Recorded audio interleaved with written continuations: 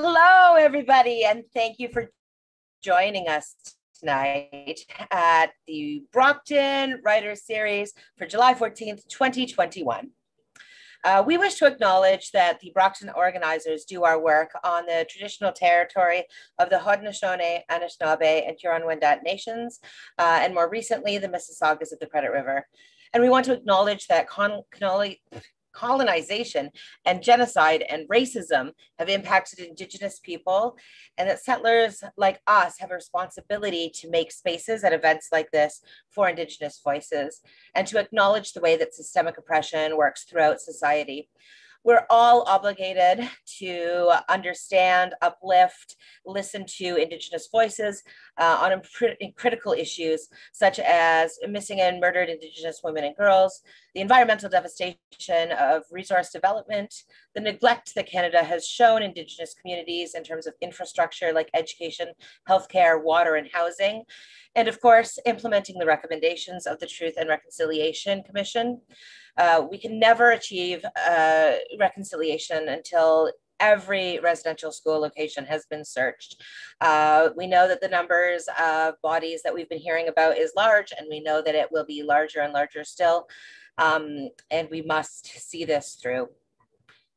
Brockton Writer Series also acknowledges that Black Lives Matter, and we will continue to feature and center Black and Indigenous voices, as well as other marginalized voices, including people of color and people with disabilities. And all of this is in our mandate. And thank you very much to Ephemera Series for hosting us on their online platform during this time. Today's lineup is a guest speaker with a brief Q&A, and then our 4 readers, followed by a group Q&A for them as well. Each presentation will be a little shorter than when we were in person, and we will skip the break. Please type your questions into the YouTube chat box as they occur to you. We will collect them to ask during the Q&A. There's a bit of a time lag, so if you type them when you think them, that helps resolve that. Emily? Brockton Writer Series was founded in November 2009, which means we've been active in the Toronto literary scene for over a decade.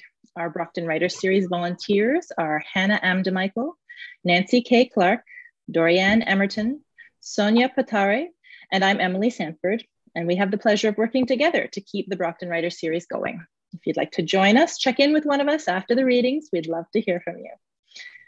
We would like to acknowledge with deep thanks the continued support of the Ontario Arts Council, who make this series possible. During these pandemic times, we are also indebted to our gracious host, Jen Albert of Ephemera Series.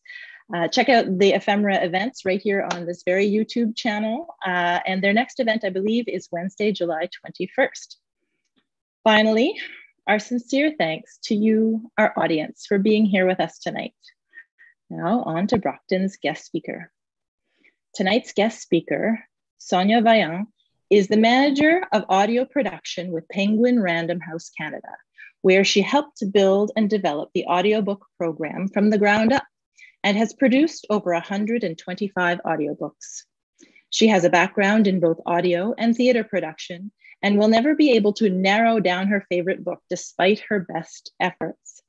She loves cooking, gardening, and hanging out with her dog when she is not busy reading. Here is Sonia with Audiobooks 101. Hello. It's my absolute pleasure to be here. I'm going to do my best to give you a rundown of what it sort of looks like having your audiobook produced for the first time if you are an author.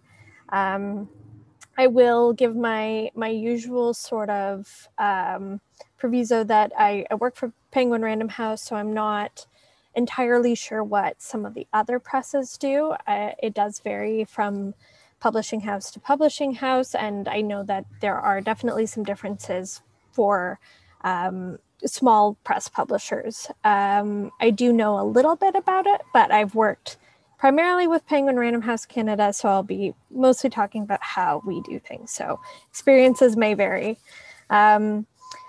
So the first kind of major question is usually what books are chosen to become an audiobook? What gets the go-ahead to be put into production?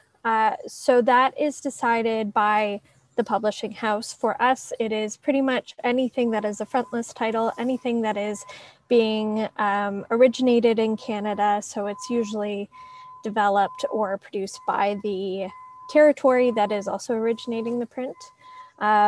We do our best to do all of the books, but depending on capacity, sometimes that varies a little bit. Some might be produced a little bit later, but the goal is always to produce anything being published to have audiobooks simultaneous with the other editions, the ebooks, the print, so that everything comes out at once. And part of that is to capture the sales and the marketing and the excitement around it when it first comes out.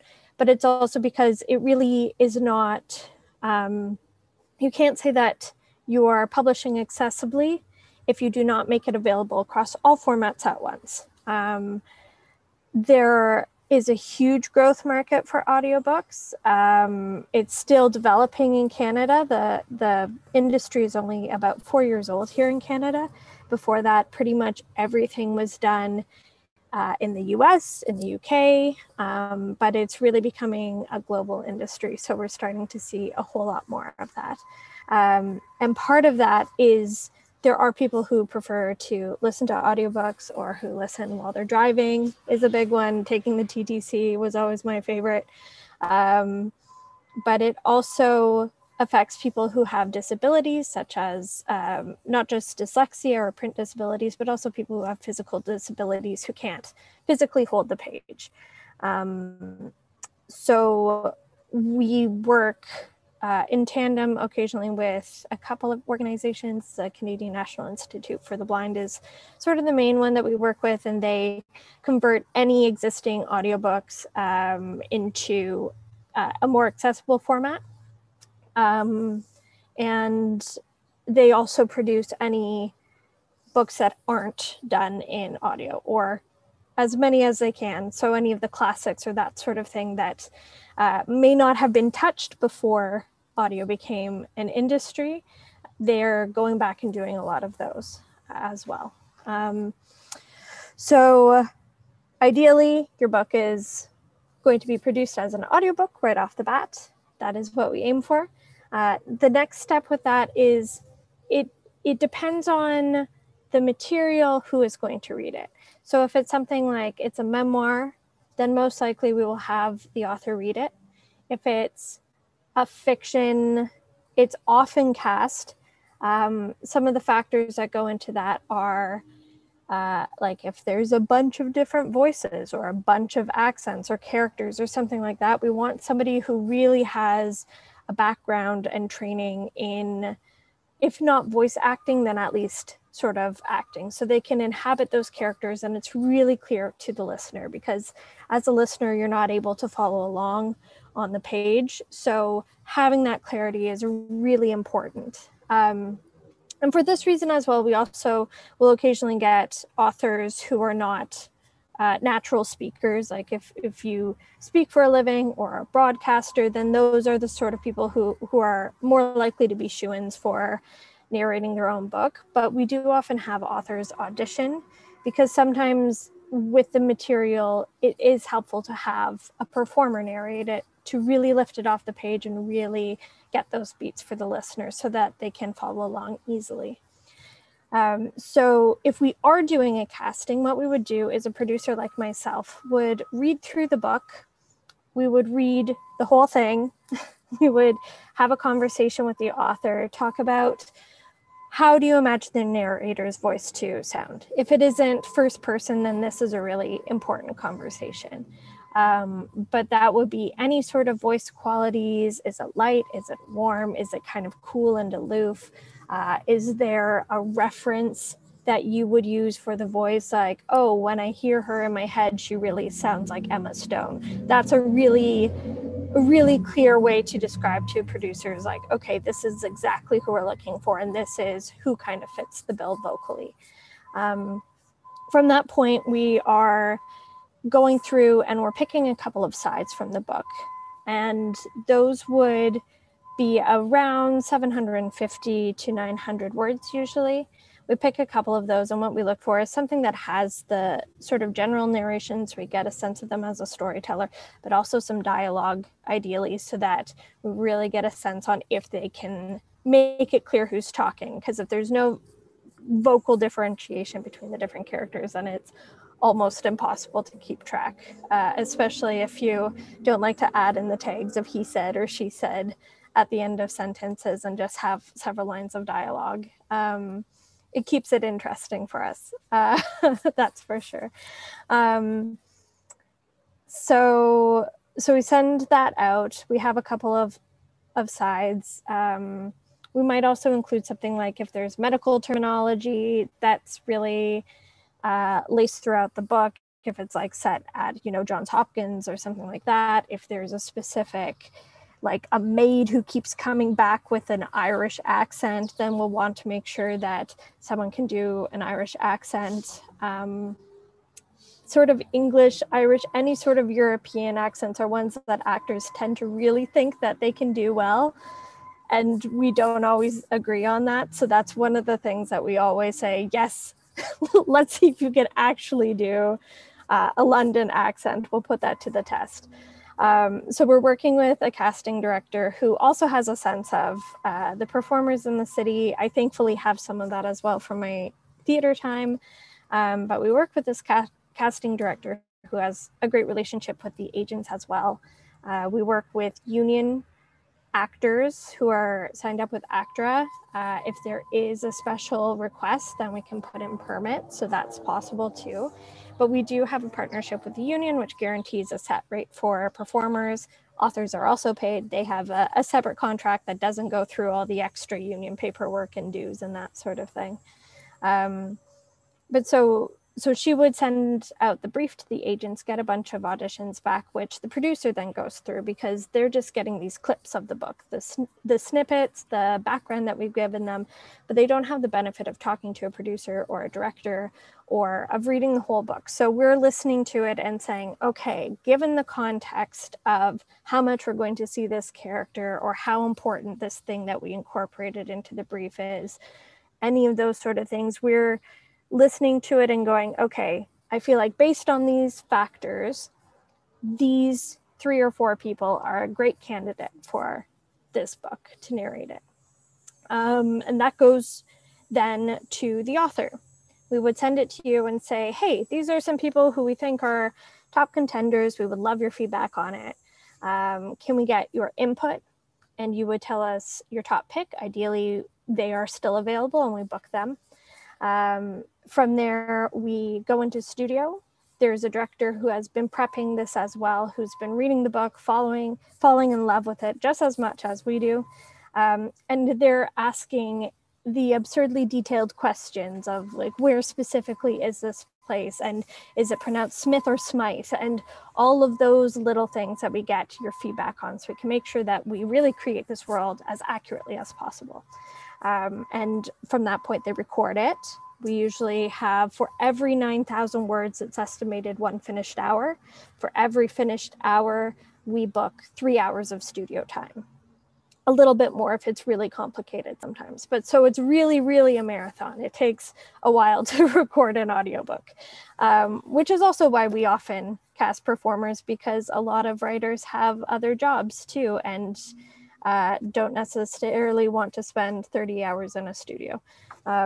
So we record all of it. It goes to an editor who also does a proofing of it and makes sure that there aren't any added words or dropped words or strange mispronunciations.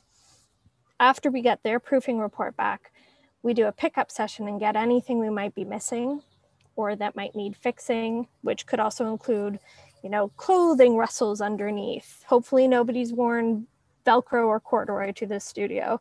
But it could be somebody bumped the mic under this word, or the AC fan came on and they didn't catch it quite quickly enough.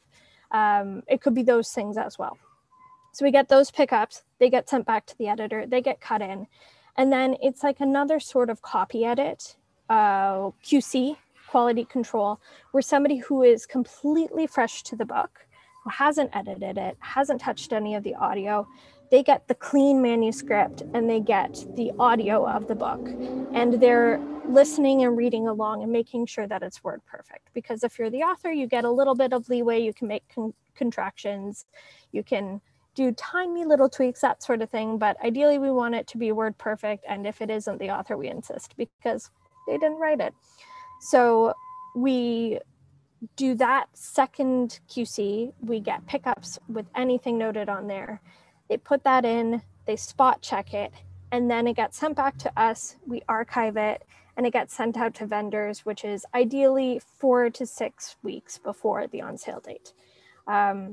The start of this process usually happens about 3 months to the on sale date. So it's very condensed timelines compared to the rest of publishing, which you could be working with an editor for years. And then at the very last minute, we swoop in, and I'd like to think we do the fun bit. But so that's sort of audiobooks in a nutshell. That's kind of the lifeline of an audiobook.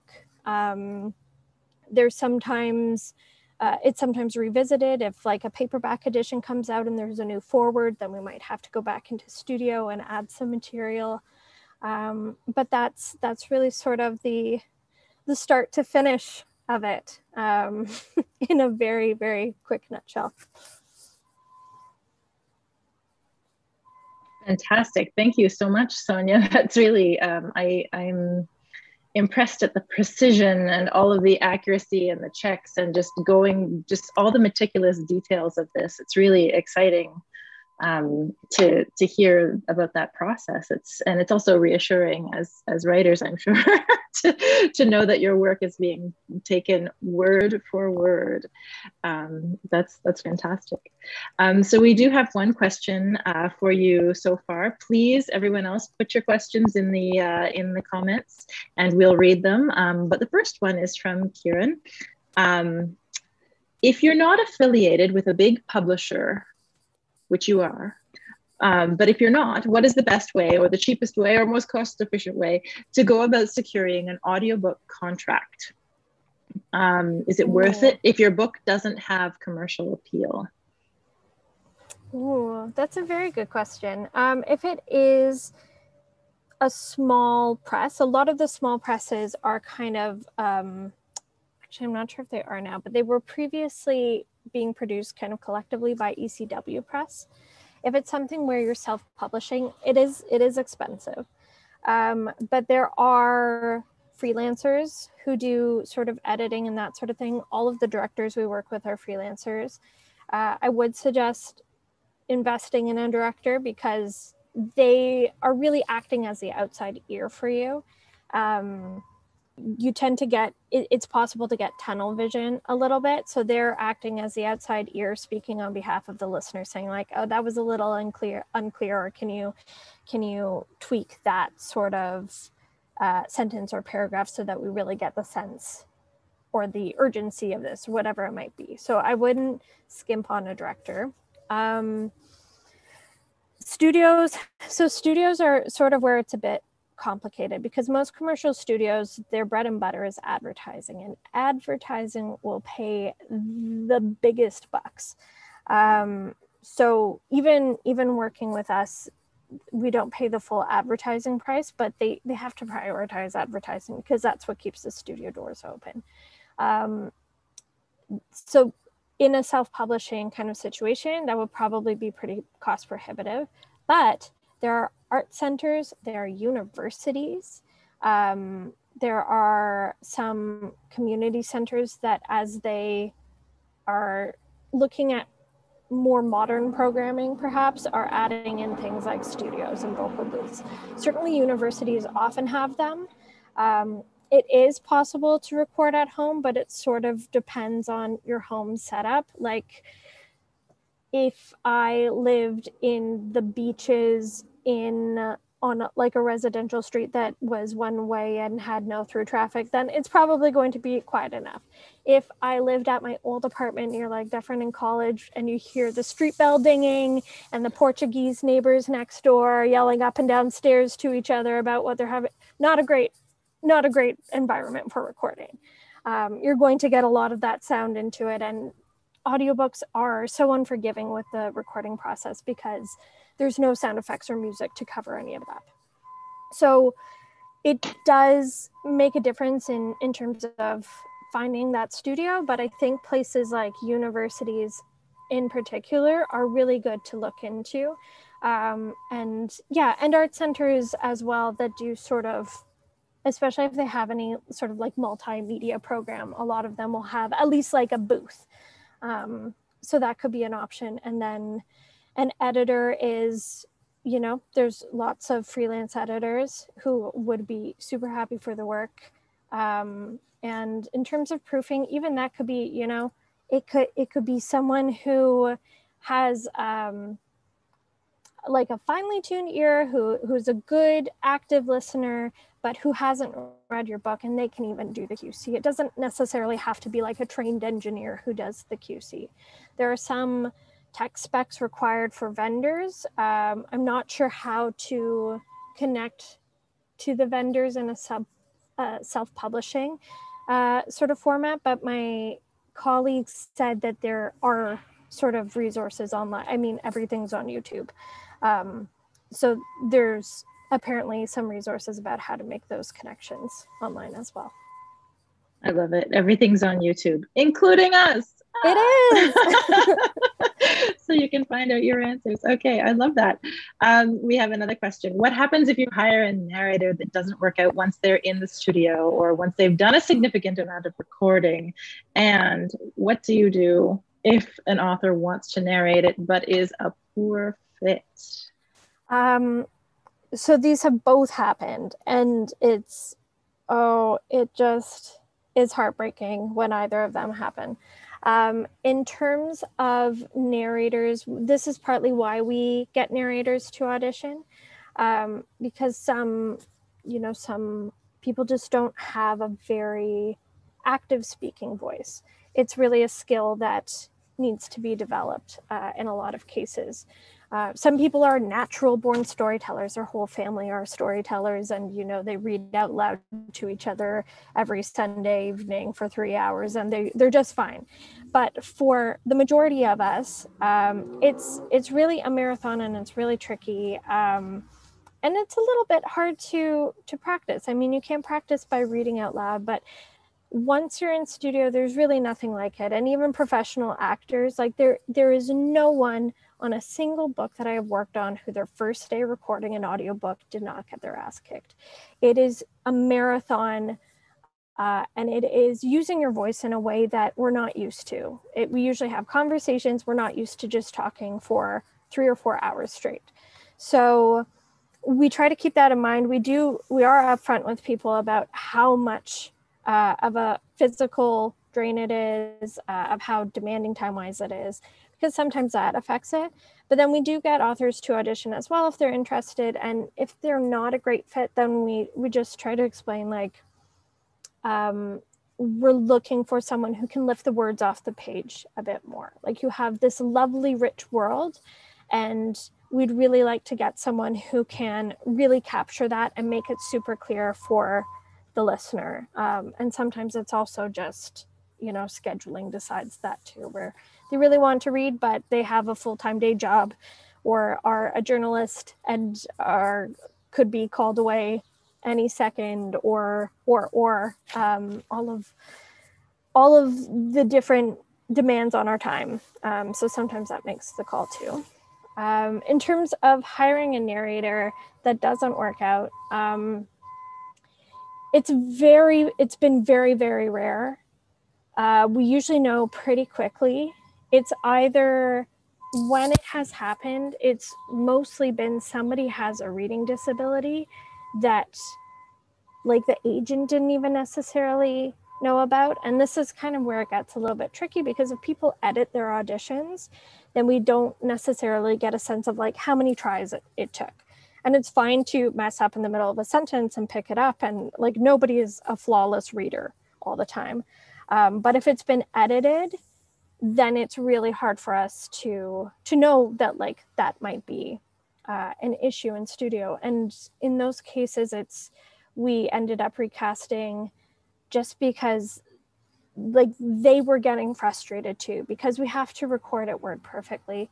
And like getting the same note over and over and over again, pretty much anyone gets really frustrated by that. So when it's happening that frequently, you know, we've had a conversation with them and with the agent and said, like, look, we'll pay you for your time, but we think it would be best to recast in this situation. And that's partly why we ask for authors to rank in order of favorites, so that if they're booked on something, yes, but also if something comes up, then we know who to go to next. So that's kind of the main reason. The only other reason we would recast is if somebody came in and they were completely unprepared. They hadn't read the book, they hadn't done any prep, and were just sort of showing up and phoning it in. We really do look for commitment to it. And I mean, there's stories that deserve to be told, so they deserve to be told well. And if someone isn't going to take that seriously, then we'd like to get someone in who will. Okay, I have a few more questions here. Lots of interest here. So for new books, I think you did mention this, but I'm not sure. For new books, do you aim for the same launch dates for the audio and the hard copy? Yes. Okay. We always aim for that. We're sometimes foiled by the world. Things do happen. As a producer, how many books do you have in development at one time? Right now is really busy. Fall is a super busy publishing season, so our summers are wild. It usually ranges somewhere between 7 and 20 to 25 books. Right now, I think we have 3 producers on staff, and I think we each have between like 12 and 25 happening right now. So it gets busy. What a glorious mess. Yeah. Wow. yeah. Lots of reading. Sometimes I'll be reading and be like, oh man, I'm so busy. Maybe I can listen to this as an audiobook. And then it's like, oh wait, that's why you're reading it, so that somebody else can listen to the audiobook. Okay, so here's a question about poetry books. Kamila says, what about poetry books? I've noticed they are usually narrated by the poets themselves, which makes sense, but do or should they get direction or other oversight on the recording? What about if you're recording your poetry book at home with professional recording equipment? We do. It is usually the author reading those, because they just know what, in a way that other books, it's not really the case. It's hard for anyone to get the right sort of beats with that, especially if it's something where there could be a couple of different meanings. So we do often have the author doing that, but we do give them a director, because it's not as much about you know, the read itself or the emphasis, because they often have a really clear idea of what they want and how it's supposed to sound. But the director's still watching things like clarity, pacing, and making sure that it's not going too fast. Still keeping an eye to make sure that, you know, you're getting all the words, or, oh, we missed this line on the bottom of this page, or, oh, we didn't read the title of that one. All of those finicky little details, especially the titles of each poem or each essay. Those are things that can get overlooked really easily. So having a director there is still helpful. It's a much faster process. It's usually only 1 or 2 days in studio. You could theoretically record at home, and there's, again, on YouTube, there's some great videos. You can just search like building a home recording booth or something like that. We've had people record, you know, like under a quilt or in a blanket lined closet. And if it's something like poetry, where you're not reading a 12-hour novel, that's a lot more doable to do at home, especially because it's often shorter pieces. So you might be able to be like, oh, there's a streetcar going by, 1 second, and then record again after the dinging has stopped. So it's definitely possible. I would say that if you are working with a producer or a publishing house, do send them a sample of you reading a few pages, like a 5-minute sample, so that they can hear what the sound is like in your home setup, because the worst thing would be if you recorded all of it and sent it in and then they were like, we need cleaner audio. But yeah, that should definitely be a possibility. Wonderful. Thanks so much. We're just about at time. I do have one more question though here that is one about identity that I had missed earlier. Do the authors or characters, does their identity, like their race, gender, sexuality, etc., come into consideration when casting? Yes, particularly if we're casting a memoir. If it's something that the author has written, but for whatever reason they can't or don't want to read it, and we're looking at casting, then we do our absolute best to cast from someone of a similar background. And then in terms of fiction as well, it's absolutely front of mind. That's one of the reasons why we read the full book, is because we want to get a sense of like, okay, who are the primary voices in this? Who, even if, say, the narrator is white, if the best friend is Indigenous, we're going to be looking at casting someone who is Indigenous. Same with if there is a character of color. Like we ideally want to limit the opportunities for white performers to be giving voice to characters of other ethnicities, or, you know, speaking, like we don't want to cast a white woman to read the memoir of a Black woman. Like it just, there are some of those identity pieces that they can't be captured or understood necessarily by a white performer. So that's something we do definitely take into consideration. I think a really great example of it is the book Such a Fun Age, where it's like one of the main characters is white upper crust woman, but the main sort of narrator, the main person we're following, is a young Black woman. And of course it is thankfully read by a young Black woman, but you know, you don't want to have a 36-year-old white woman from Toronto trying to voice this girl and all of her friends getting ready for the club. It's just going to be painful and cringeworthy to it. Yeah, and same goes for accents. You know, we ideally try to cast someone who can as authentically as possible do the accent, or who grew up around it, so has a sense of what it should sound like, versus somebody who's watched a video about how to do a fill in the blank accent, and you know, it might sound totally passable to my ears, but it wants to feel true to the author as well, and to anyone listening who is from that background, so that they don't feel that sort of erasure. So yeah, it's very important. Fantastic. Thank you so much. I see some other questions have come in, but we don't have time to address them right now. So what I'll do is I'll send them to you by email. Yeah, please and do. We always post your a sort of summation at the end of this on our blog. So we'll maybe get you to answer those questions on the blog this time. Absolutely. All right. Well, thank you very much, Sonia. I really appreciate it. Thank you. Usually at this point, we would hand around a pitcher for Pay What You Can donations to help support Brockton and our writers. But passing a pitcher is a pandemic no-no. I can't reach through the screen and hand you the pitcher. So we have a PayPal account. Please go to paypal.me/BrocktonWriters, and we'll make sure to drop this in the comments as well. And if you are able to spare a few dollars for our brilliant writers, we'd really appreciate it. Also, we value your opinion too. So we'd like you to take our survey and suggest topics for future guest speakers, amongst other things. We'll drop the link to the survey in the chat as well. We want to hear from you.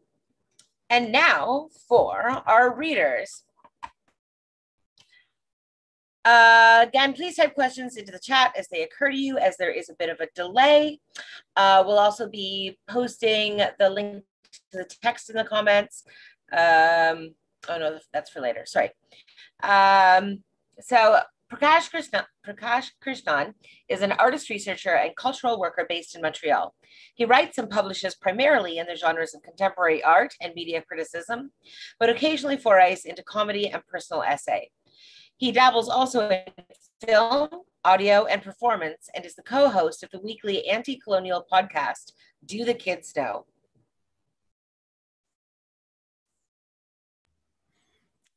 Is that my cue? Okay, perfect. Thank you so much, Dorianne, for the introduction, and for Brockton and Ephemera for having me.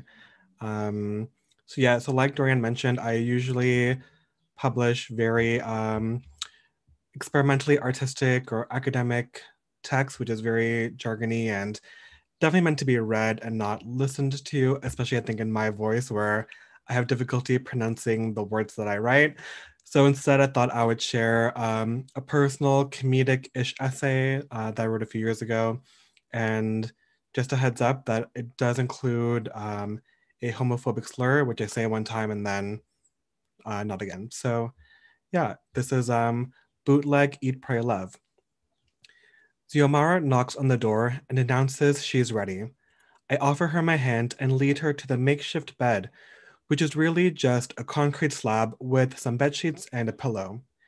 She squeezes my hand, her grip tightening then loosening with the ebbs and flows of each contraction. The nurse calls me to join him at the end of the bed, and I can see the head crowning. He directs me to push against the perineum, and before I know it, there is a brand new, fresh out of the oven baby in my arms. I swaddled the newborn in a blanket before resting her gently on top of Xiomara's chest. I feel like I'm having an out-of-body experience. This is such a surreal moment. I just pulled a baby out of a person I just met 8,000 miles from home. And you're probably wondering, what kind of sequence of ridiculous events led up to this? Well, turn back the clocks 4 months, and I'm out on the town with my coworkers. Somehow, over the course of the night, celebratory drinks devolve into celebratory lines of Coke, and I wind up alone with John back at his apartment, sitting on a mattress which is on the floor. Despite the lack of a bed frame, in our year of working together, I'd slowly developed a small crush on John. Unlike the rest of our white, straight, dude bro cohort of radiation technicians, John seemed sensitive and nice, and he actually spoke to me. Okay, I know my bar is extremely low, but pickings in my town are slim, and my self-esteem, like my bar, is low to the point of non-existent. So it's 3 a.m., we're sitting on his floor mattress, drunk, high, and tossing a football back and forth, because I guess that's what bros do. Meanwhile, his roommates are loudly continuing the party in the living room. And I'm struggling on two fronts. One, I'm thinking about whether or not I should make a move because he hasn't made one. But then again, I'm like, why did he ask me here if he didn't want to? And two, my general aversion to sports is making it difficult for me to maintain this game of intoxicated catch. I can't tell how much time has passed, but the ruckus outside seems to have quelled. I throw the ball to John one last time and gather up my last few remaining brain cells to leave. As I move to get up, John grabs my arm and says to wait. I think you're so interesting and brave and different, he says. I've never been with a fag like you before. The surprising F-bomb throws me for a loop, but it doesn't sound malicious like when men would yell at me in the streets when I would walk home late after a shift.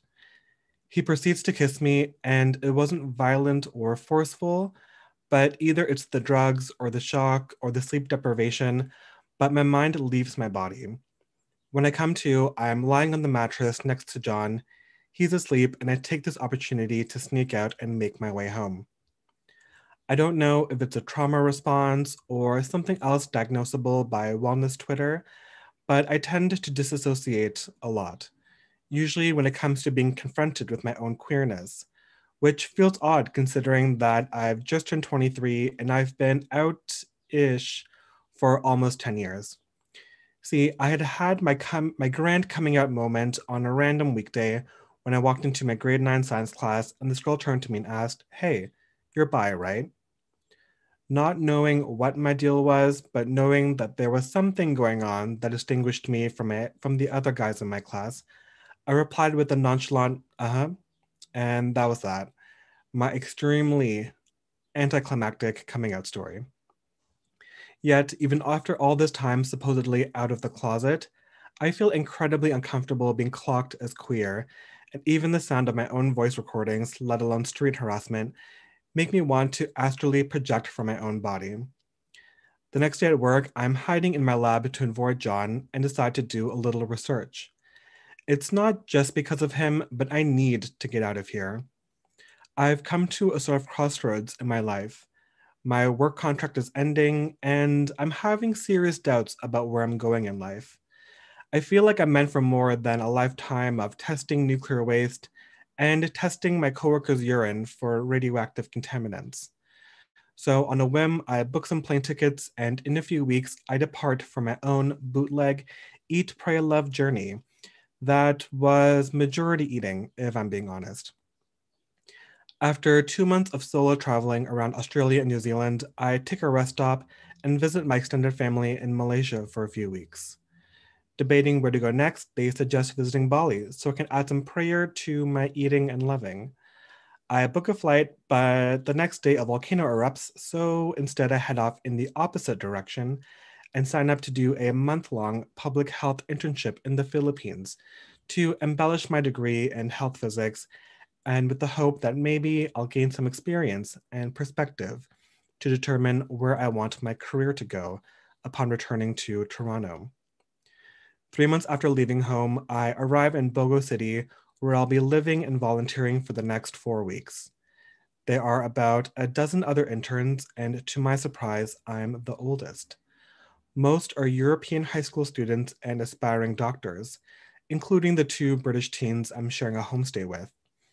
I can't help but feel a twinge of jealousy at these kids with rich parents who can afford to send them across the world to test out possible careers before even going to college.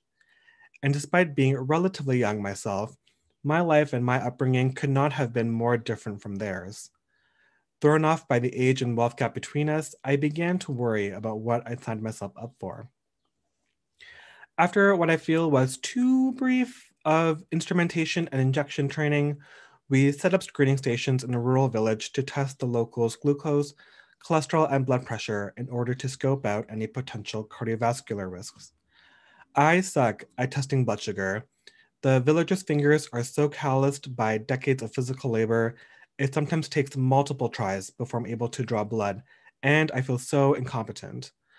Also, very few of them spoke English, which looking back is obvious, considering we were in the rural Philippines and most didn't have an education past the 4th grade.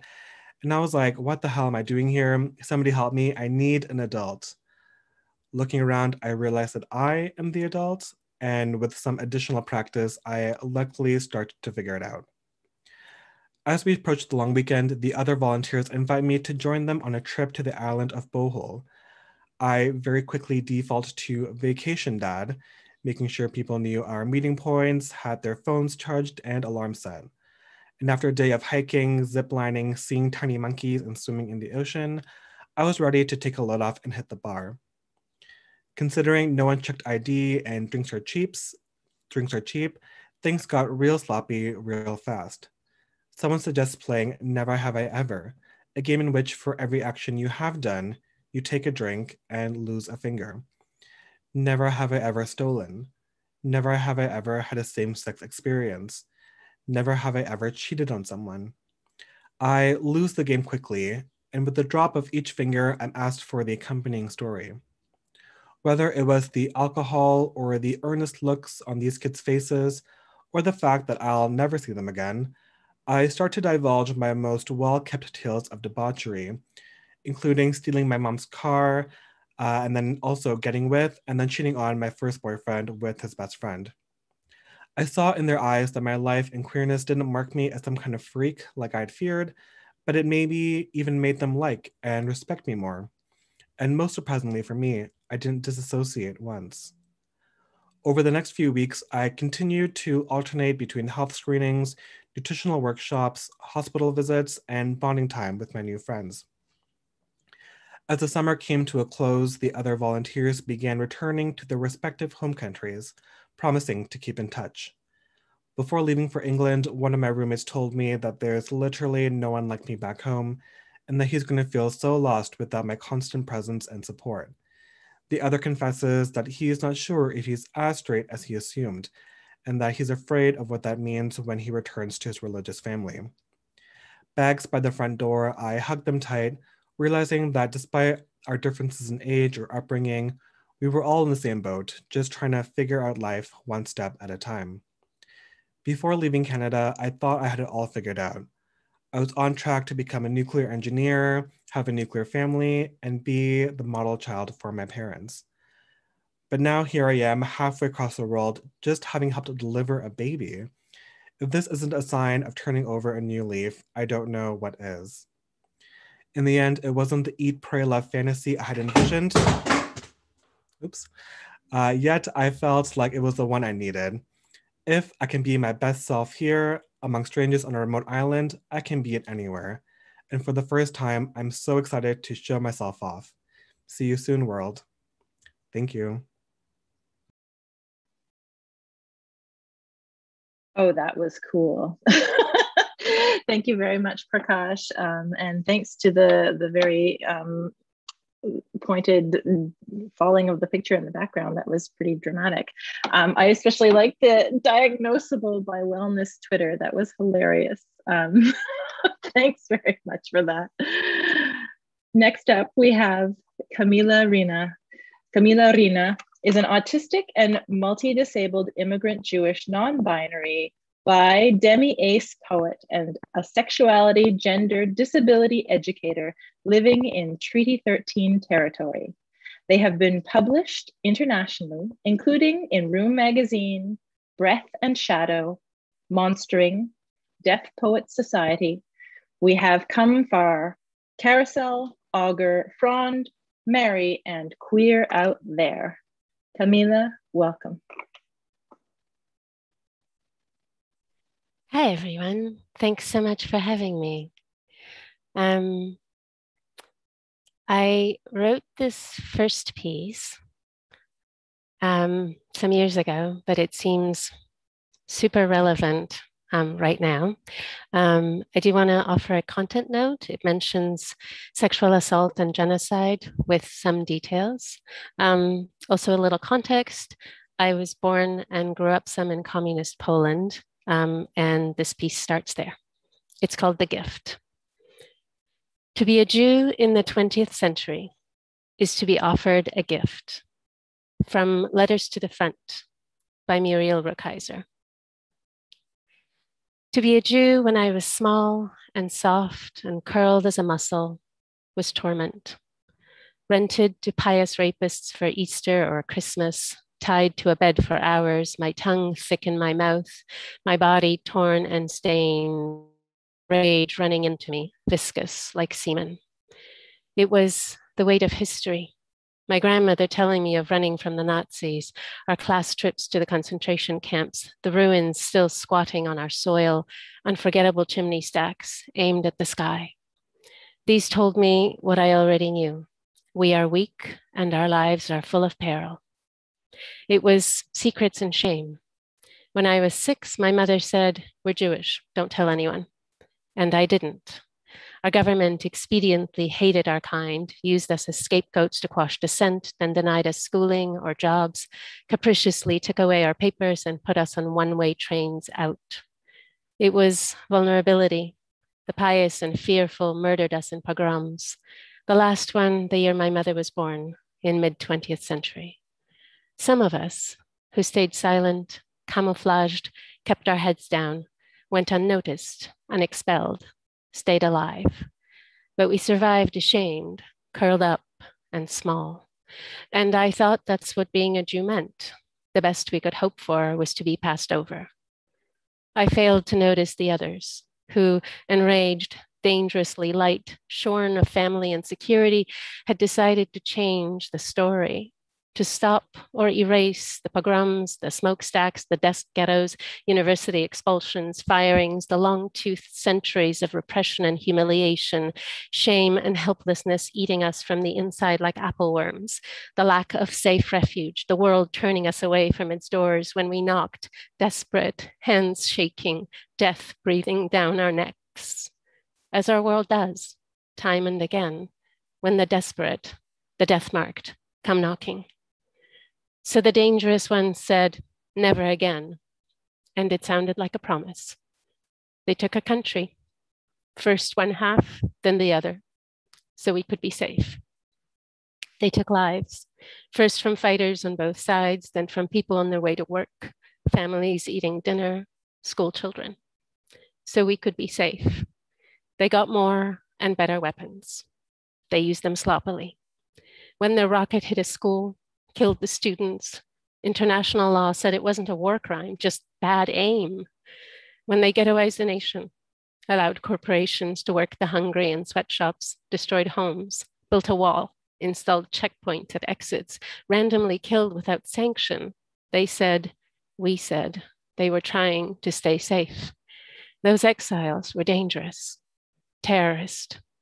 Why does that sound like that other story, the one we'd already lived through, the one they tried to rub out like a stain? Is this always how bullies are made? The fearful, desperate, shamed, snatch power or steal it, reconcile their souls to evil, first small, then large scale, then genocidal. How can we find safety without stealing it from others, without turning into what we despise? To be a Jew in the 21st century is to have questions, heartache, guilt, defensiveness, a clenched jaw. Maybe that is our gift. So this next piece, I wrote in response to a poem we read in my poetry class. The class itself was quite lovely overall, but it was painful to listen to this piece that talked about the author's autistic son. It honestly dismissed and devalued our lives, painfully and thoughtlessly. And this is my response.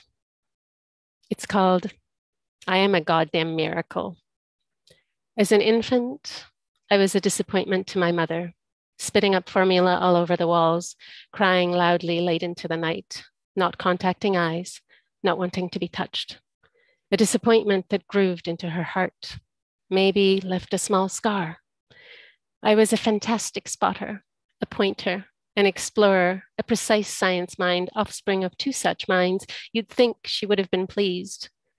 All she could see was the delicate blue coils of the walnut in my small skull, too strange, embarrassing, and so rejectable.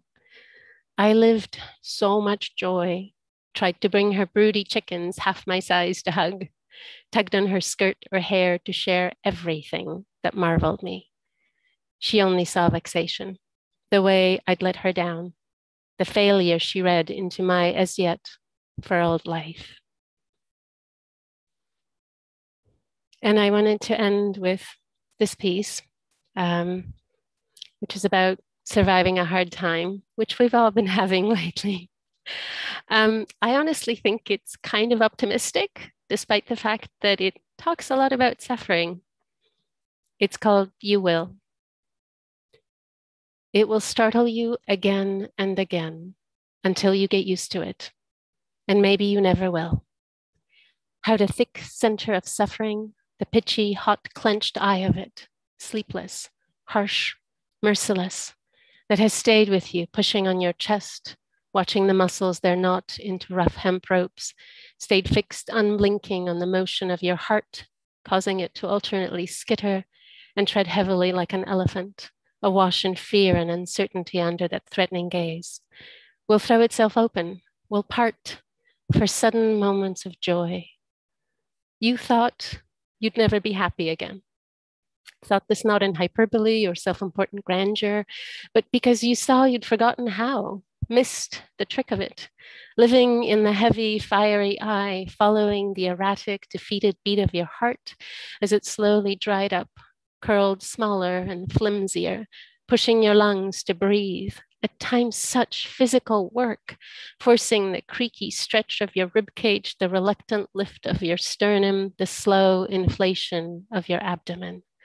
Taught you nothing but the road of endurance, not heroic and large as in the movies where the sweat and dirt are carefully applied out of the bottle, or as in novels where narration obliviously rushes through pronouncements like unbearable or felt like dying. But your small, pathetic, uneven endurance, hatched and force grown in your muscles, lungs, face, tear ducts, so obviously unequal to the task at hand, surviving your suffering. So you go mad. We all do. There's no living through pain without insanity. We are not built for these temperatures. Your edges crisp, flake, curl up. You develop unexpected blank spots or entire eraser wiped swaths, unreasonable new connections which snake past what you know or believe, which feed on pain like on radioactive milk, and tumor-like grow out of control. The sear of the pain makes you choke and get blotchy red in public. You find it lacerating you inside, quietly wringing your organs when you're alone. It feels as if it will never go away. It has forced on you a warped new world with itself, the never sleeping eye at its center. And you live with it, not because you're brave, but because there's no living without it, and you are not ready to die. Because people need you, even broken as you are, or because you hope for a change, a something good, a break in the pain eye's vigilance. And one day it comes, so unexpectedly you don't know how to take it, how to taste it, as if your hands and taste buds have gone missing. The opaque pupil willingly unclenches, quietly opens to let in a moment of joy. It bursts in on you without warning, without protection, and often stings your eyes, ears, or your mouth, so wildly it dances through your now delicate, paler, dried up tissues. A moment in which you taste a ripe purple summer cherry or see a wide sherbet sunset, read a funny line, watch a squirrel chase its tail up a tree. And yes, the joy hurts. Your new world is not made to easily hold it, and you scrape a little in the process. But oh, feel too your heart slosh wildly in that instant, filled over its brim. Feel your toes curl and uncurl a little awkwardly, as if trying something quite new. Feel your lungs balloon until your ribs ache, without you pushing, forcing the air. Feel your cheek muscles stretch past comfort as you smile, smile, smile. Catch yourself hearing, "What a wonderful world." When the moment ends, as inevitably it will, and you will be returned to suffering as before, but now with the knowledge of a different world, whole and green and tender, of a different you were able to touch, to be, for an instant, body present, sparkling, that offered you imaginings, wild hopings you longed to see burst into stalks and flowers like tulips you might put into the earth in autumn in another life, where faith and hope are easy and common like soil. You will be bereft. You'll want to feel it again. And you will. I promise that it will startle you over and over again. Thank you. Thank you so much. That was beautiful. Yeah, wonderful. Next, we have Kiran Bhat. Is a global citizen formed in a suburb of Atlanta to parents from southern Karnataka in India. He has traveled to over 130 countries, lived in 18 different places, and speaks 12 languages. He's primarily known as the author of We of the Forsaken World from Iguana Books in 2020. But he has authored books in 4 foreign languages and has his writing published in the Kenyan Review, the Brooklyn Rail, 3 a.m. Magazine, and several other places. His list of homes is vast, but his heart and spirit always remain in Mumbai somehow. He is currently traveling around Mexico. Kiran? Hello, everyone. It's a wonder to meet you all digitally. As Dorian said, I've lived a very different life from most people in Canada. That's just how it is. Ever since I was 18, I've been just living almost every year in another country. And the reason why I wanted to do that was because I really wanted to have this capacity to have a deep and kind of nuanced understanding of different cultures across the planet. I didn't just want to be someone who was superficially traveling. I wanted to be someone who was able to try to connect a little bit linguistically, socially, culturally with different landscapes. And it came from me through a small little trip I took in Spain, where I had this little vision in my head where I wanted to write a book that could encapsulate the planet. You know, I wanted to write something that belonged to planet Earth. And I want to be a global writer. I didn't want to be someone who was just of one condition. I want to belong to the earth, and in a way that wasn't just superficial. So traveled I have, learned many languages I have, and now I'm working on a project called Girar. Girar is the Spanish word for turning, to turn. I'm now going to share my screen just to show a little bit. I do have to precaution you that what I'm showing is just a draft. I'm going to be redeveloping the page. I'm getting the page redeveloped by another person, and it'll relaunch in August. So at that point, I think some of the images will stay the same, but it'll work a little better. But the point is that I wanted to create a novel that was a digital experiment, that belonged to a digital tapestry rather than just a typical book. And so Girar aspires to write a story taking place in 365 different places on the planet from this year to the end of 2029. It's supposed to be kind of a live diary of life on this earth for 10 years. And the way it works is if you choose to sign up, you get a certain amount of stories for free. And then you, after a certain point, stop getting free stories, and you have to pay about $1 a month to continue your subscription, and then you get the whole thing. And so if you sign up, you get stories on the day that they're published. So if I decide to publish a story today set in Chiapas, where I'm staying, you will get it, even if you're in Zimbabwe, even if you're in Canada, even if you're in Turkmenistan at 6:30 right now, which is the time here.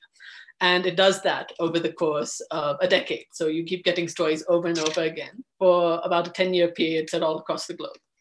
The way the stories work, I'm going to stop sharing now and share again in a second. There's a mother, father, and son character. And those three characters are just reimagined in different cultural contexts. I see the mother as kind of a somewhat religious, dogmatic person. And I think the introduction to the novel does a good job in showing that. So this is a little section set in Mysore, which is one of my native places in Karnataka in India. Today was Yugadi, the Kannada New Year. It was a day to dine on the sweetest of jaggeries, a day to decorate one's door with neem and mango leaves. It was a day to paint the porch with rangoli patterns and stench the halls with incense. It was a day of importance for anyone who was a Karnataka. For mother, it was a day to pray. Frankly, be it a festival, an auspicious occasion, or a public-related holiday, mother took any Indian day of importance quite seriously. She would spend all day watching the patriotic news programs on Republic Day, just as she would visit her native place of Kodagu to observe Dasara, Deepavali, or any birthday of a god.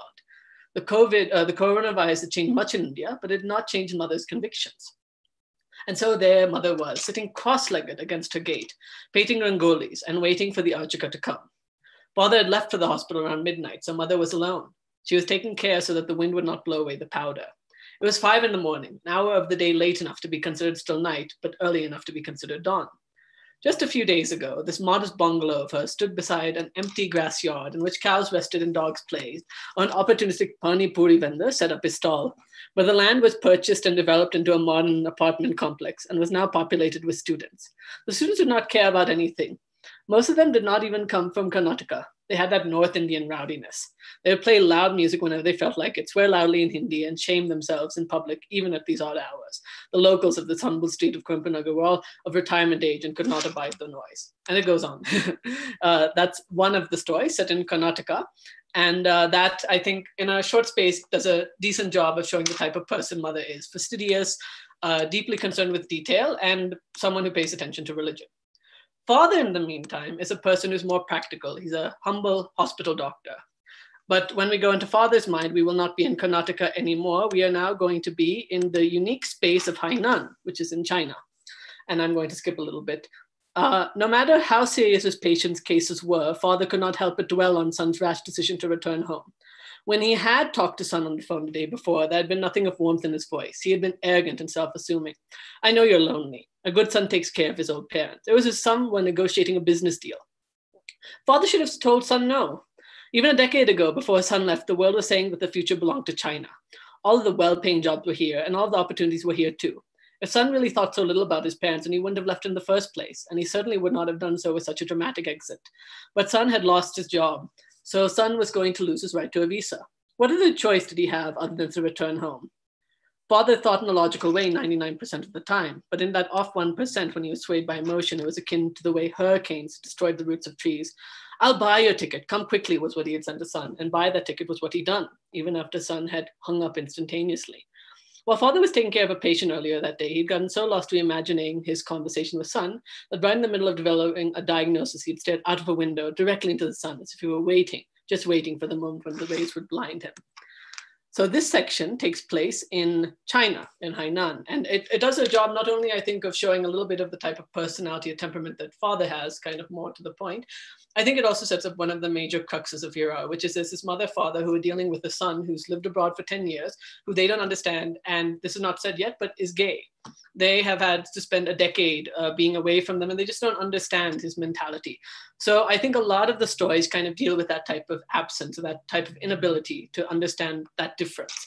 And I also think that the stories pivot through that kind of conflict, particularly in the first sections. Oh, that's the Hainan story again. Let me just get rid of that. I think in certain ways, one thing about this reimagining and this kind of disimagining is it allows me to also kind of play with different cultures and their ways of looking at it. So mother, father, and son have not had a very easy life because of his being gay. And also one thing that you'll see here is when the story is a little bit, this one is set in Mauritania, so I changed the punctuation to fit Arabic, not English. This is mother, after son has returned home, they have a little bit of a talk. And son recalls the way that he was treated by his parents, which was not very good. I'm going to skip a little bit because I only have 3 minutes left.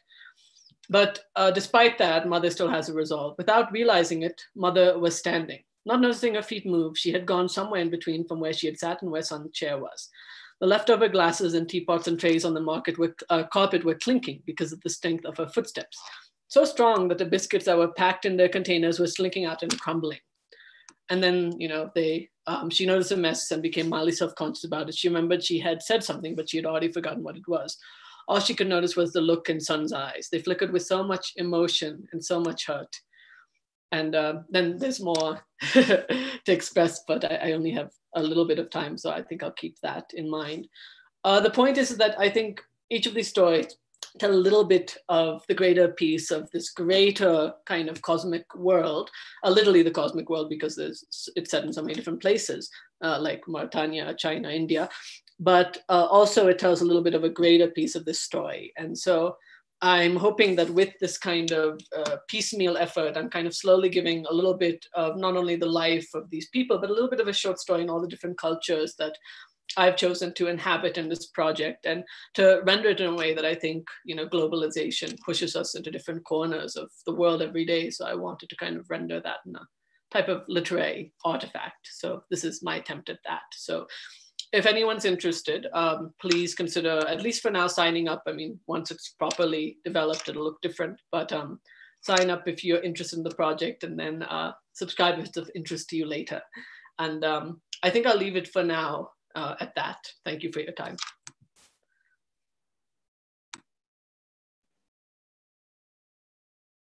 Thank you so much, Kiran.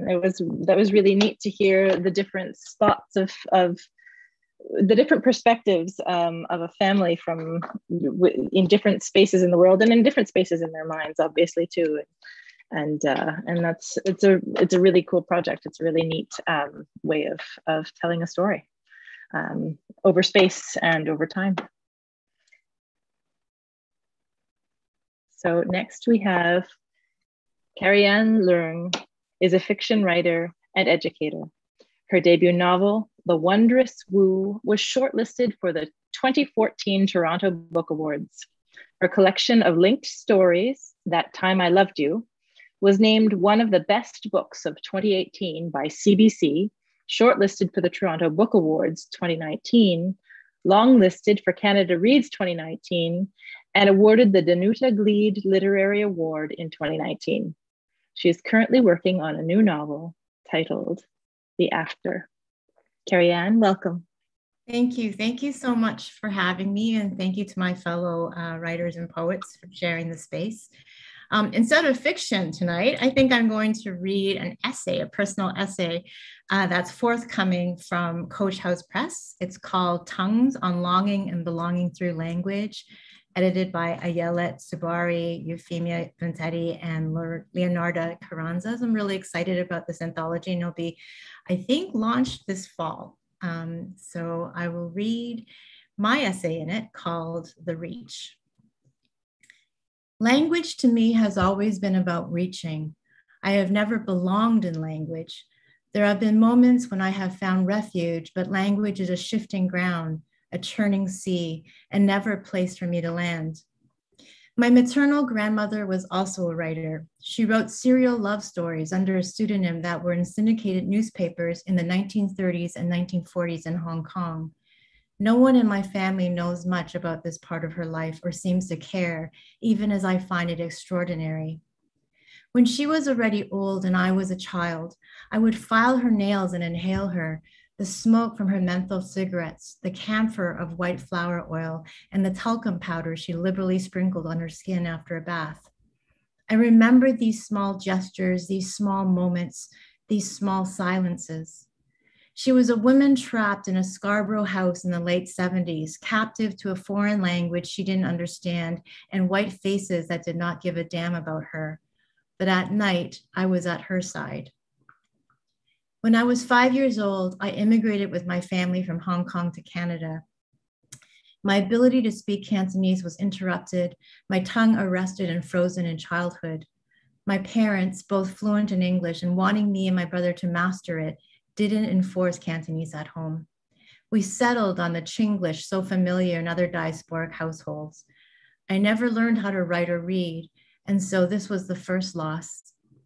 Years later, as a young adult, I would return to Hong Kong to live, and I fumbled to find words again. While my face allowed me entry to an optics of belonging, my capacity to express myself in Cantonese betrayed me every time. My stuttering tongue, the long pauses in conversations as I tried frantically to search for the right word or phrase in my head, my tones always a bit off when I got nervous, and that childlike vocabulary always raised the flag that I might not be what I seemed. These were the telltale signs of a profound loss. And in the 3 years I lived there, Cantonese would always be a hard stretch, but one infused with joy when I found a connection with the right word, the right time, and the right person. It's a colorful language, full of vernacular, rich with vocabulary. I would sometimes find a place to sit. It could be a mall or a park or a street market, and I would close my eyes and get lost in the sounds of the language around me and be soothed. Language is more than words, syntax, meaning.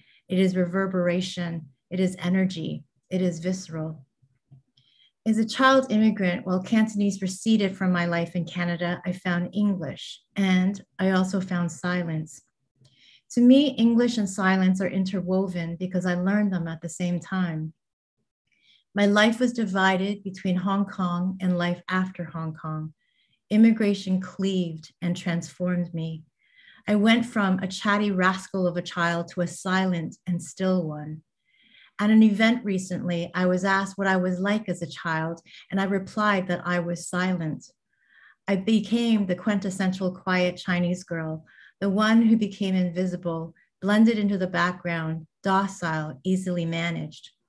I figured out quickly that I did not belong, that no one looked like me, played like me, or sounded like me. When I watched that Sesame Street skit, One of These Things Is Not Like the Other, I understood that this was me. I was not like the others, and everybody else knew it too. But then my silence grew into something else, something rich and thick and full of nuance. Silence floated around me, and I could easily pluck at it and shape it, disappear into the place inside where Cantonese was fading and English was flooding in. Silence was where things formed in between language and contained all my wanting, my fears. It could hold all the things I could not quite name. What was happening to me, my loneliness, the splendor of what I saw too. Silence did not let me down. As a writer, I chase after silence and try to capture it in words, knowing I will always fail. I do it anyway because it's the silence that everything I want lives. I learned English because I discovered books as a kid. I had been too young to acquire literacy in Chinese, so English was where I discovered the written word. I owe a great debt to Jean Little. My school library carried her books, and these books became friends. They did not require me to speak, but only to listen. Little found a way to put the pain and loneliness of children into language and offered me vocabulary to connect my own experience. There is such spaciousness offered when a reader connects with a writer through the word. And from then on, I saw possibility.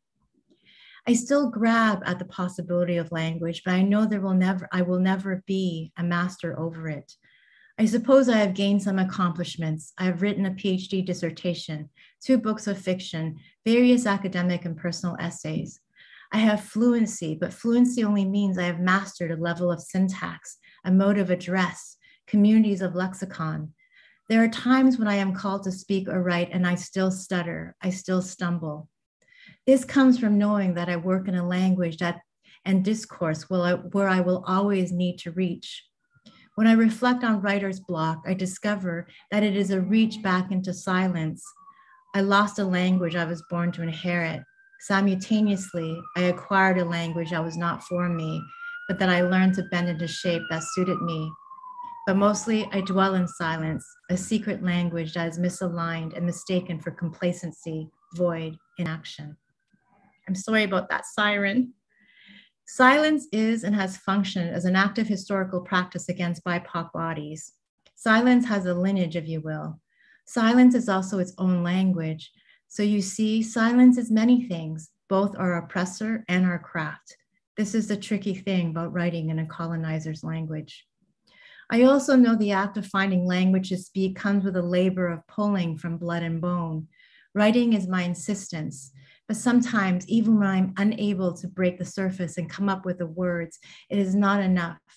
As Dionne Brand reminds us in the title of her book of poetry, no language is neutral. The terms of engagement can also erase all that I try to make. I spend a lot of time trying to find language. The words need to be exact and yet open, dynamic and yet heavy. They have to be sharp like points of arrows and beautiful too, like sparks of light on a lake. But sometimes it's not the words nor their careful craft arranged precisely in intricate patterns. Sometimes it's not the words that are at fault for why they don't land where and how they should. It's up to the reader to reach too. And at times the reader will simply not let the words pierce and settle. This is often what confronts BIPOC writers. We know the enormity of what we are up against. The readers are sometimes locked in their own world of mythology. This narrative that arrives from my body may already be at odds with the reader's mythology. Knowing the stakes, I love words too much to declare them my enemy, and so I reach. My practice as a writer is simple. Make the space, make it large with intention and care, braid all our languages together, articulate a new world. What choice do I have?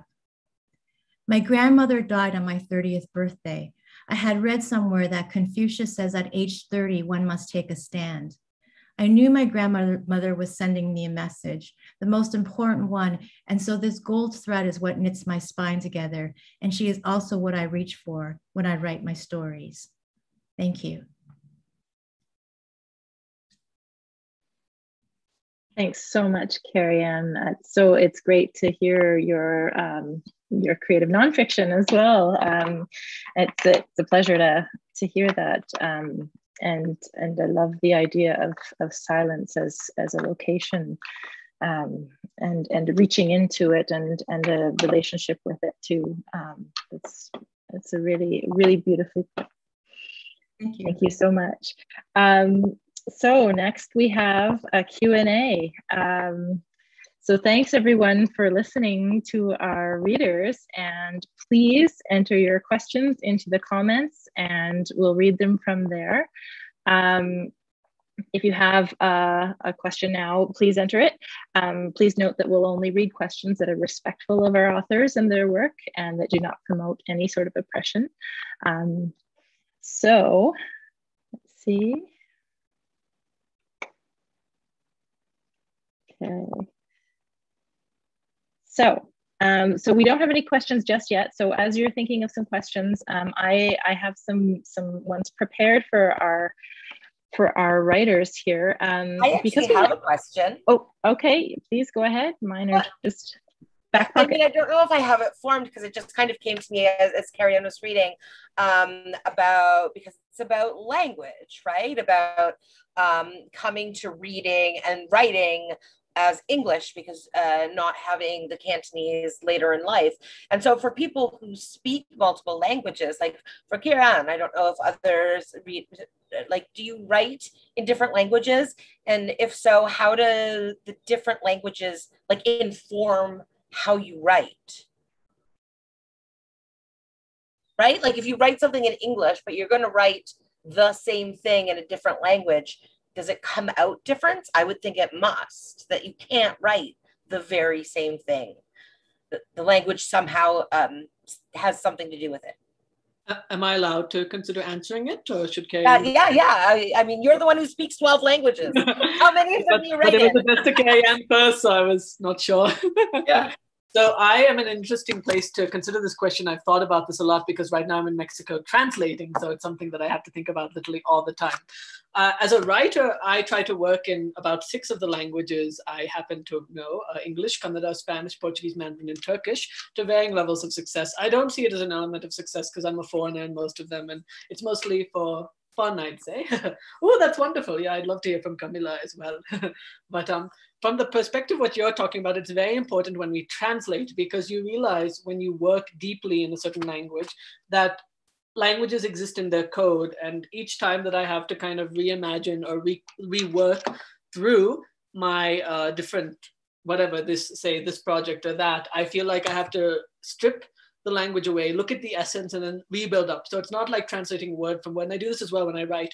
I don't just think in English. I just switch to the other language and start again, you know? And I don't try to keep it the same because you can't. Each language is different and has different ways of positing themselves in the world. So I just, I try, and I think that's the best way to look at it. Even if you don't know much of the language, it's better to start from that base level, start at the beginning of the code and use what very little of the language you know to then, you know, kind of build your world. But if you just try to translate word to word, it will not be a success. It will have no life. It feels dead. So I'd recommend that.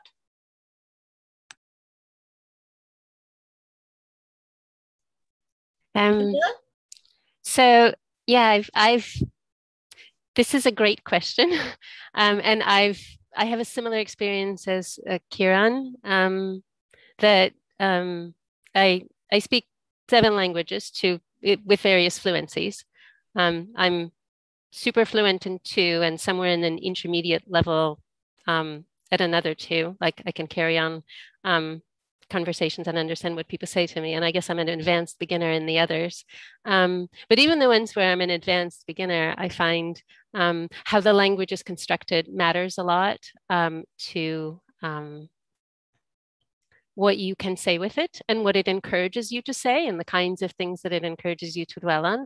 So I'm trying to, this is like a new project that I'm working on, to work more words from other languages into my writing, and to do it in ways that make sense with the original language. And so usually, I will start from what the phrase is like in its original language and then try to translate and fit it in that way, as opposed to trying to translate into another language. I find that some poems come to me in other languages already, or parts of them. And I'm not entirely sure what to do with that, because the language they arrive in first is originally, I guess, what how they perform best, how they appear to their best advantage, but sometimes there's not necessarily a lot of audience for it. So I will usually translate in some way, but try to preserve the spirit of the original, especially the grammar and what the grammar encourages or allows you to say of other languages. I find is a really big contributor to what the poem can do.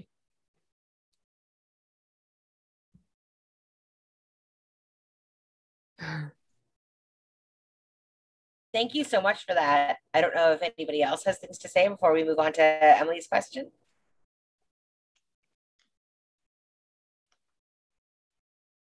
Okay, so departing from specifically the language part of it, what does, we're all at very differing spots in our literary careers, and I hope it's not true, but I think that sometimes some punishing self-reflection is part of being a writer. But what is the idea? What is your next idea of success? What do you consider success as a writer? What is on your horizon?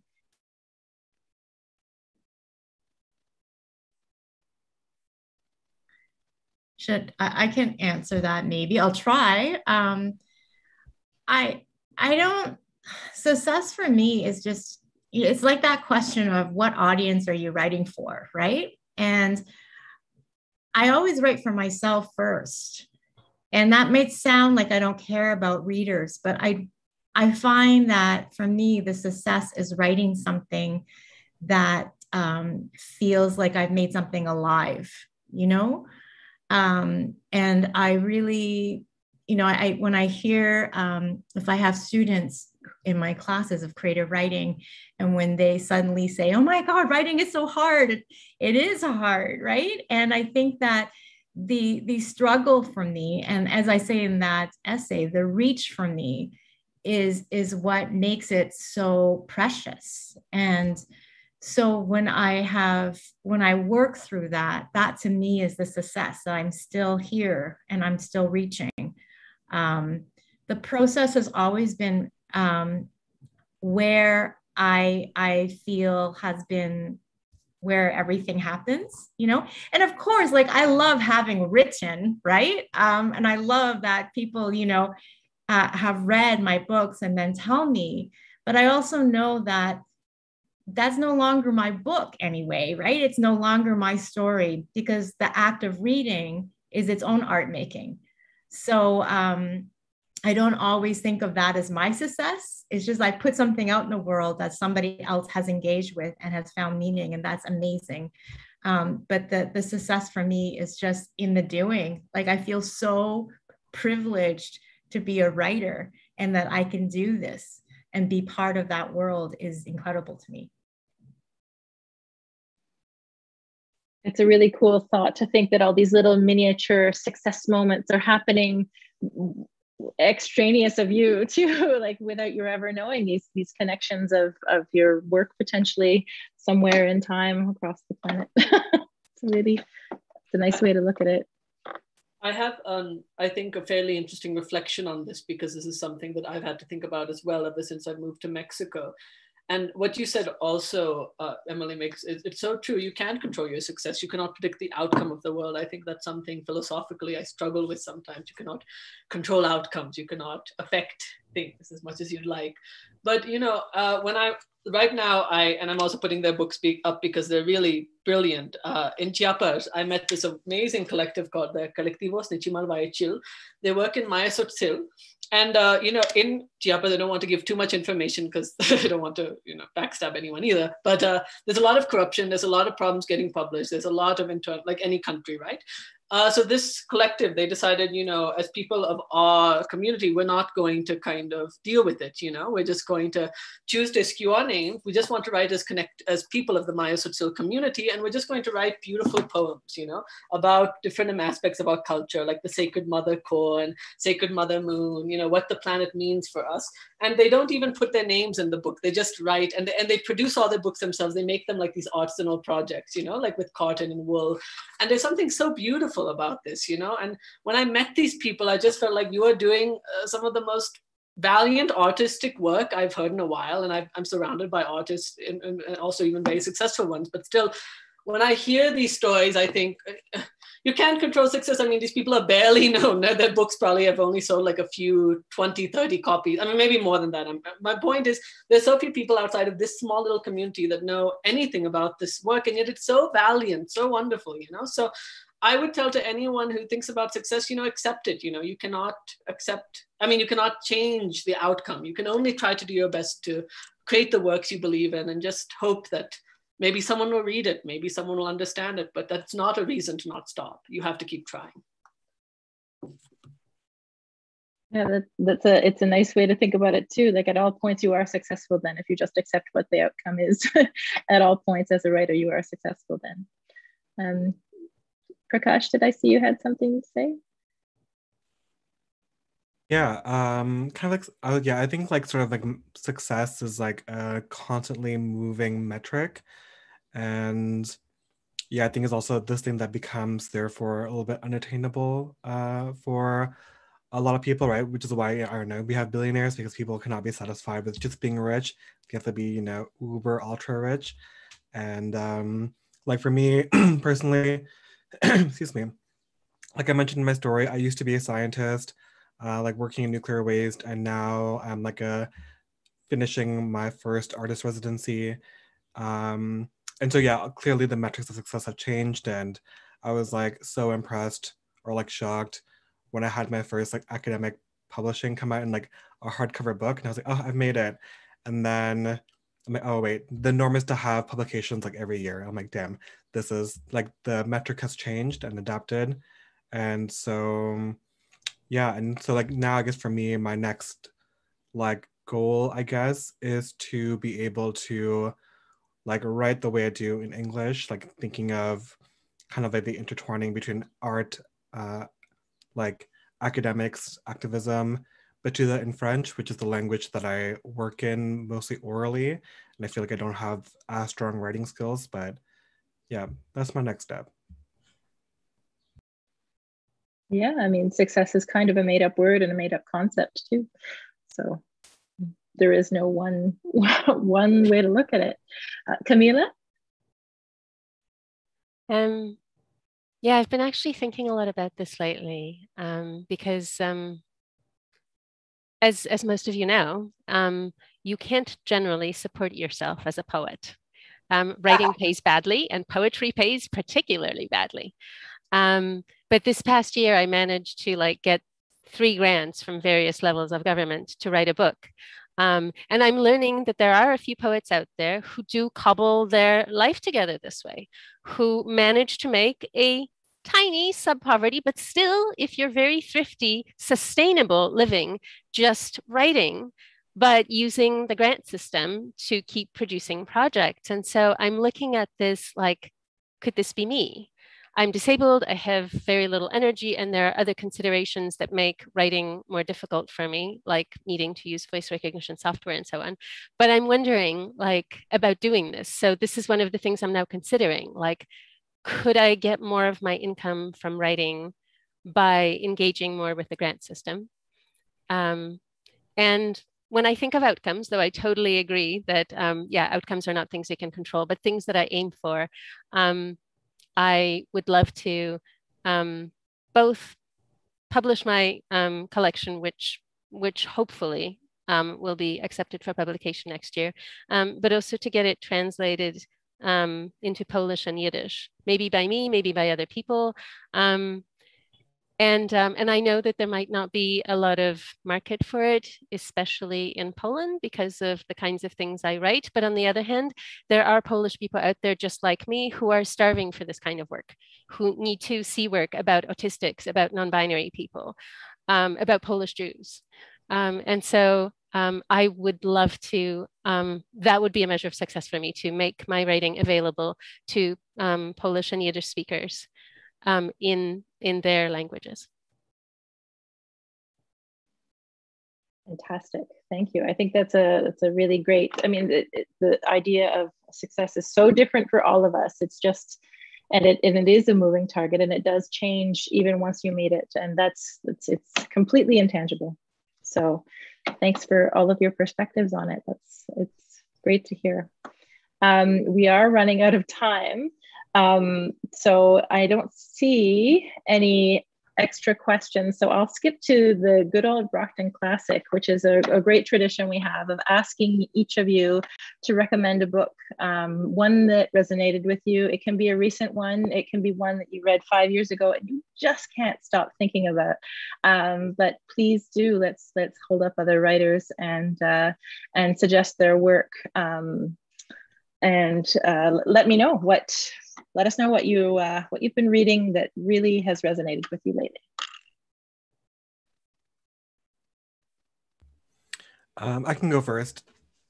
Oh, sorry, Carrianne. I also had a book that I just pulled off the shelf, which is Indigenous Rights, a guide to First Nations, Métis, and Inuit issues in Canada, which I feel like written by Chelsea Vowell, who's like an amazing academic and Métis scholar. And I think it's like really essential reading for people living in Canada who, yeah, want or need to learn more about the history of like what's happened in this, to build this nation. Yeah, it's just like an invaluable resource. That's it.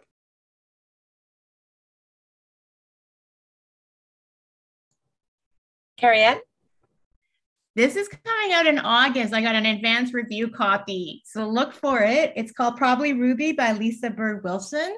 She's a Métis writer, and it's like a coming of age, and it's so funny and so awesome. So there. Kamila, do you have a rec?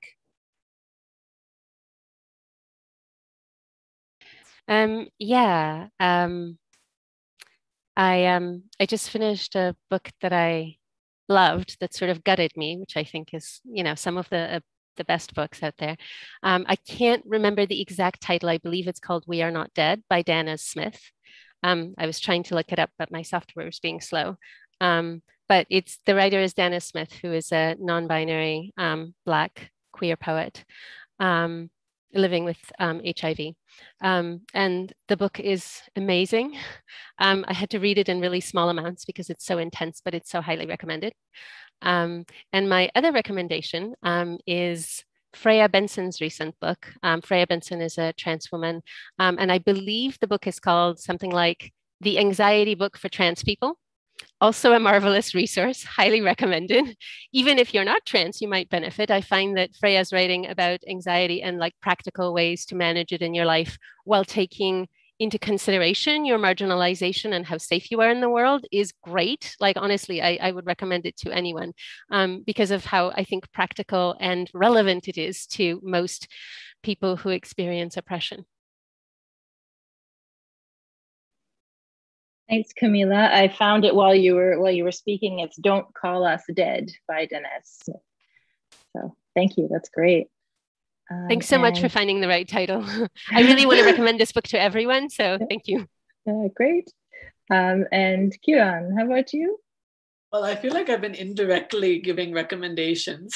So I feel like, I don't know if I should then directly give one. The problem is they're all in bilingually in Spanish and different Mayan languages like Subsil, Setsalchol, which no one probably reads. In this context, so I could, that being said, I have read and reviewed a lot of amazing books I do think that I would love to give a little shout out to. One is a short story collection by Yogesh Maitreya, who's an Indian writer, who's a Dalit writer, who wrote really piece. I'm just going to write these names in the chat box because otherwise later you can kind of give them to the people who might be interested. He writes really piercing short stories about what it means to be Dalit in India. And it's really like his style is very Kafkaesque and piercing and philosophical.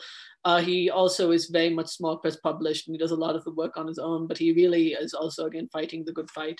Another one is Michelle Cahill, who's actually she's an Australian writer of Indian origin. She wrote this wonderful book called Vishwarupa, which kind of travels around the world through a poetic eye. I mean, parts of the poems are written in Beirut and Mumbai and so many different spaces, you know, and Sydney as well. I mean, it's really wonderful. So there's a lot of interesting writers, I feel. So it's only just a matter of trying to find them as well, you know, and spending that time because there's so many wonderful literatures coming out of these places that we normally don't think about.